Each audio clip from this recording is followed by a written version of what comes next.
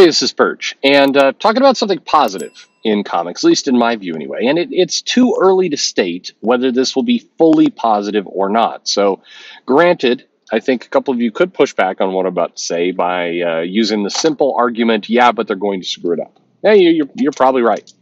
Who knows? You know, the funny thing about comics is you can almost always bet on both outcomes. And I understand that's become almost a meme-like joke to a lot of my videos, but comics has highs and lows, and it seems to constantly waffle between those highs and lows. And so the only thing that you can completely count on is that if things are going well, they're bound to mess it up, and vice versa.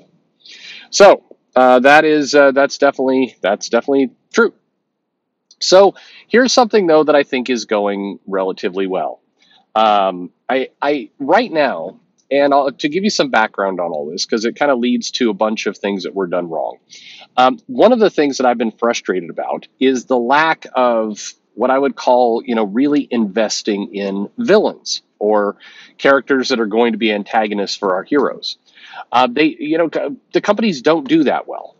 They have treated villains increasingly like a joke, or they want to give villains a sympathetic backstory that, is causes us to look at them in a new way, but unfortunately, in doing so, they take the teeth out of that villain.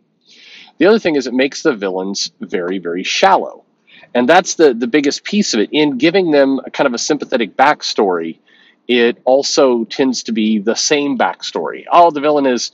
You think they're villainous, but they're not really that villainous because they were, abused as a child, and then this is why they turned out. It's kind of like there's 2 to 3 origin stories that gets passed around, and so that's the problem. So Ben Reilly has been, an interesting character since he was introduced as part of the Clone Saga and kind of this replacement for Peter Parker.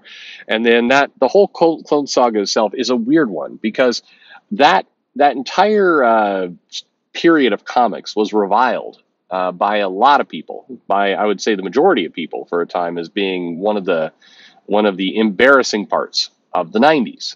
It sold pretty well when it first came out, and there was some excitement around it. But then as time went by, it's like people became embarrassed of it. And it was one of the things often cited as the excess of the 90s, or something that went, just wrong in the 90s. And so then this weird nostalgia started to kick in where people are like, man, I love the Clone Saga. And it's gone through multiple iterations of whether people love it or hate it. And now it tends to be not on a love exactly stage, but on a nostalgia stage. People who miss the 90s are like, that Clone Saga was not that bad. I like that Clone Saga. So Ben Reilly, when he reemerged as the Clone Conspiracy, was when he just reemerged, and then they briefly had I believe a Peter David series where he was in Vegas trying to kind of be a hero again after he was kind of a villain in the Clone Conspiracy thing that Dan Slott put out. And then the character kind of more or less, I would say, vanished from sight. But it seemed like they were dying it down a little bit. And when Nick Spencer left Spider-Man somewhat abruptly to go off and do Substack, which is, by the way, is a whole other video topic. Substack is like colder than ice at the moment. Like, even a lot of the creators that were over there are very excited about it. There's no energy and momentum and excitement coming out of Substack at all. And that's potentially a bigger problem that somebody should really get on. Oh, probably somebody from Substack. I mean, they put this money in, but you do start to wonder, like, at what point does, at what point are we going to get a bidding war for James Tynion services from either Marvel or DC? You just do wonder. Because it feels inevitable at that point that this is coming. But anyway, but Spencer leaves kind of abruptly, and then we get this the Beyond era, and I was pretty critical of it. It was multiple writers all doing Spider-Man. What I was critical about was a multiple writer kind of joint committee approach, and I was critical of it because of history. Because the first time they did this with Spider-Man, I wasn't fond of that era. I didn't think it was very good. I was very unfond of the X-Men committee era that we had while they were waiting for Hickman to take over. So when this one came around, I was not excited about it. I thought, nah. And then some of the early material, like we're gonna, bring in the Beyond Corporation. They're from Next Wave. Who doesn't love Next Wave? And so it felt like, I don't know. I had very, very low expectations for what we were going to get out of it. And when the comic first started, my expectations, I think, were pretty realized. They weren't terrible comics, but I didn't think they were particularly exciting. It was, I don't know. They're fine, but I think Spencer was working above expectations in the book. He was doing some interesting things, and the idea of like, okay, we're going to put Peter Parker on the shelf, and there's a weird timing that it came out at the same time as Spider-Man 3, and that was kind of weird that they would do that, but whatever.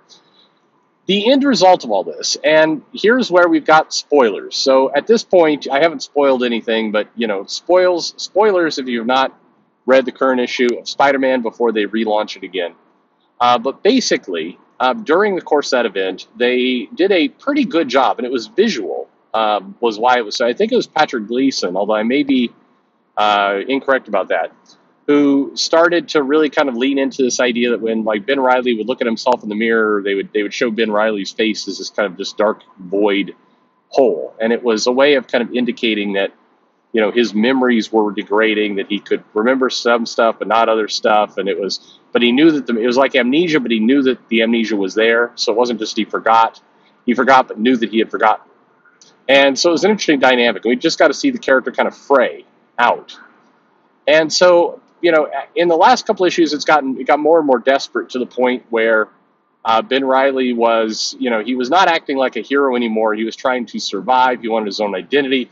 And the comic book and the writing, to the credit of the people involved, snapped into a pretty interesting gathering of all the different threads that have been Ben Reilly's life, where he basically he had he was a clone, so he was this copy, and his memories were a copy, but now he didn't even have that, and kind of he was aware he's lost something, but he doesn't know what he lost, and it just created this paranoia, this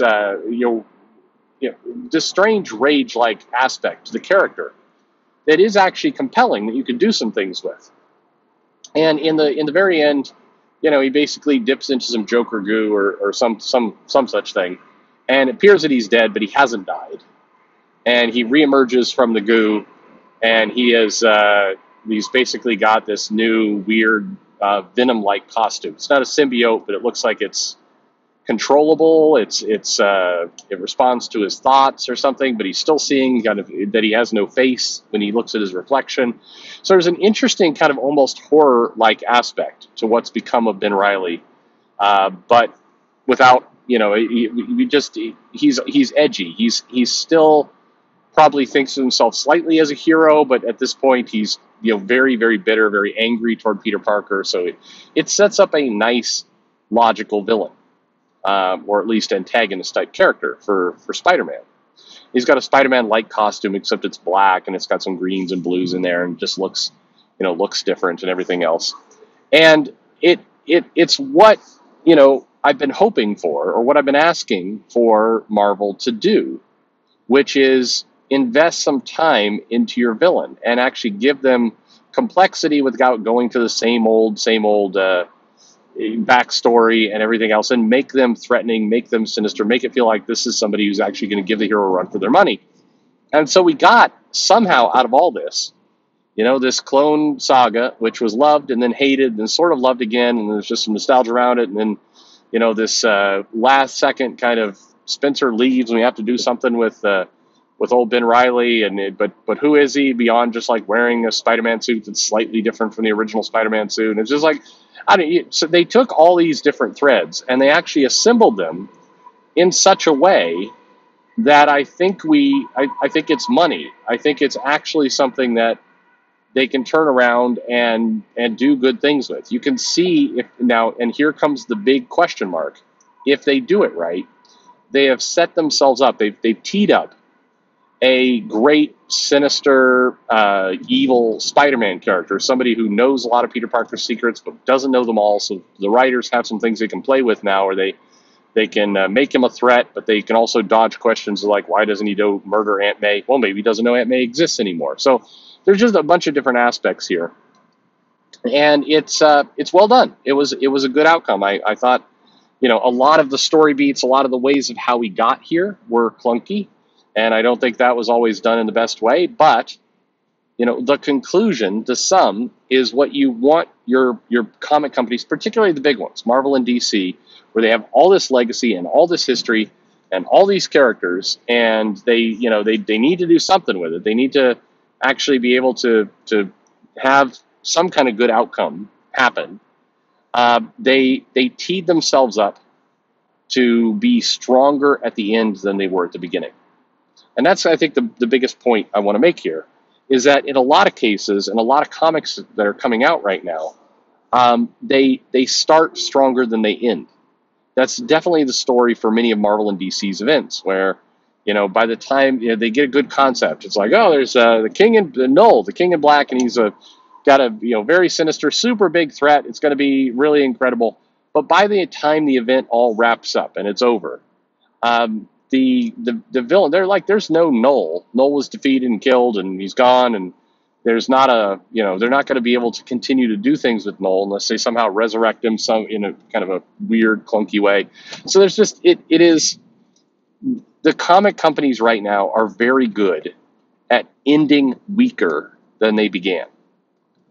And in this instance, they actually took a bunch of parts that were very confusing, very convoluted, very messy in terms of all this Clone Saga stuff. And they have, at the end, managed to pull out a stronger end than the start. And they've given themselves, again, if they do it right, they've given themselves some pretty massive new IP that they'll be able to do something with in the comics. It's going to be harder to translate that one into the